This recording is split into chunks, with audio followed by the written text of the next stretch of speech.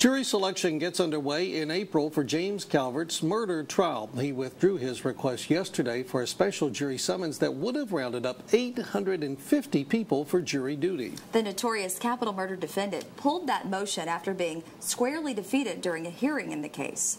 Judge Stately requests if he has any questions of Ms. Rogers to ask him. I do have a question, Ms. Rogers. Ms. Rogers, how many people are going to be summoned initially? Object. Calvert kept getting into trouble for asking questions outside the scope of the hearing. Without his motion, the court will bring a much smaller group of potential jurors. Calvert's trial is set for June. He's accused of killing his ex-wife in 2012.